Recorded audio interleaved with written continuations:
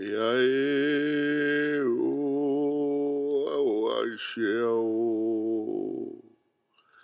ke ahe o yae o aia tu yaisheo Kwai pu yaisheo raiao ke aiao ai poi aiao ke aioshu che ai uiao iai che ao ke ao fasho iai hua ia chu ia hua Oshocho iao iao Oshashiao iao Te wae akua Sheo wache Tuyache Oyakua Pauyeshe Chuyayao Sheoya Puya Sheoya Ukoyaye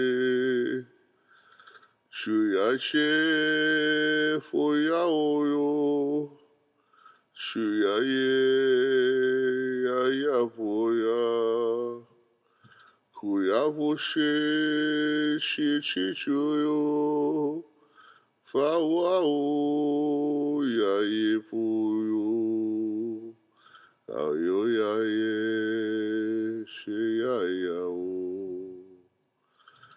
she yao yo kuyae pa shu yao yo pe yae o kushiuya Kusheuya Poya Chichi Kiaoyo Peae Pokoya Shiaoyo Shiaoyo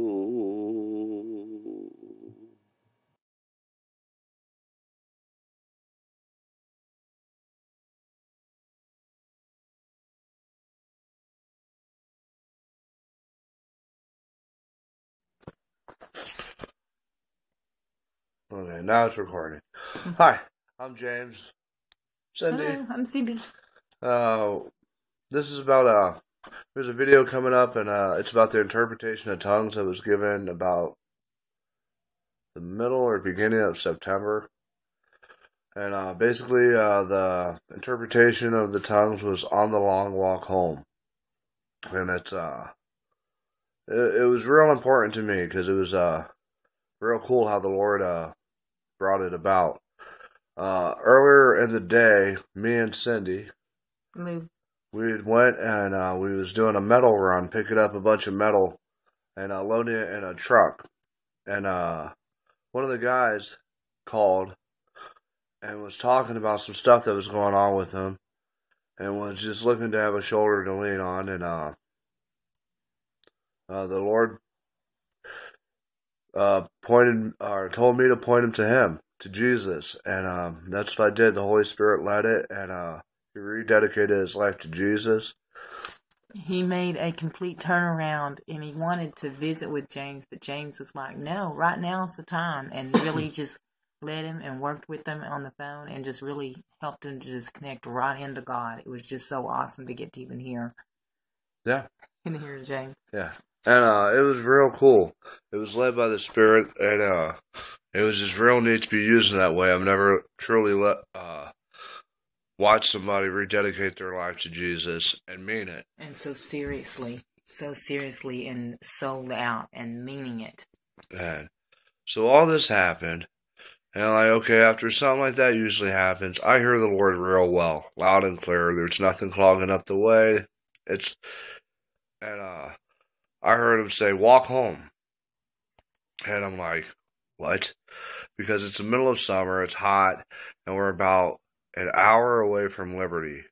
And I'm not from Missouri, I don't know the town, so I'm like, I don't even know how I'd get all the way back.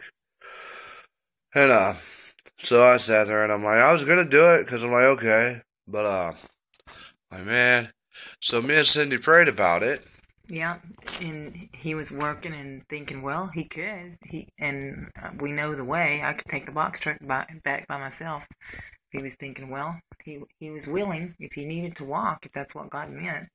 So we kept working, and then we got in the truck and... Yeah, we got in the truck, and I didn't feel any conviction about not walking home. And went back to the townhomes. Everything was fine. And was hanging out with everybody, just making my rounds, and just I seen how everybody wasn't taking it serious, and just it really hit hard, and I just didn't understand. I'm like, spiritually, you can feel it. You can feel what's coming. You can feel the urgency and the overwhelming sadness. And called Doug, and because this was this is when I'm still new at this, I'm still new in the faith, and the Lord's grown me, and I didn't know what to do. This is just overwhelming to me, and I called Doug, and I was talking to him about it. Now, Doug didn't know anything about what had happened on the box truck that day, and Doug had him on speakerphone, and we were praying for him, and he was talking and just really crying and saddened about all the things he's seeing and how people weren't serious. And then he started telling him about that he thought he was supposed to walk home today. And then what happened? Did Doug... Well, before all that, Doug, when he was praying for me, was praying in tongues, and it was like beautiful. It was a song. It was like he was singing in tongues, and like an Indian burial. We was all praying, and at the end of it, he said he got the interpretation, and it was on the long walk home. And me and Cindy both were like, whoa, because this is the way the Lord was confirming, like, this is me. Yeah. And because Doug had no idea that earlier that day, the Lord had been like, walk home. And he didn't mean it literally. He meant He'll be with you. Yeah, on this long walk home. And when you hear what the long walk home is all about, you'll understand why it's so beautiful, but also how important it is to lean on Him and just Him alone, and don't look to any man.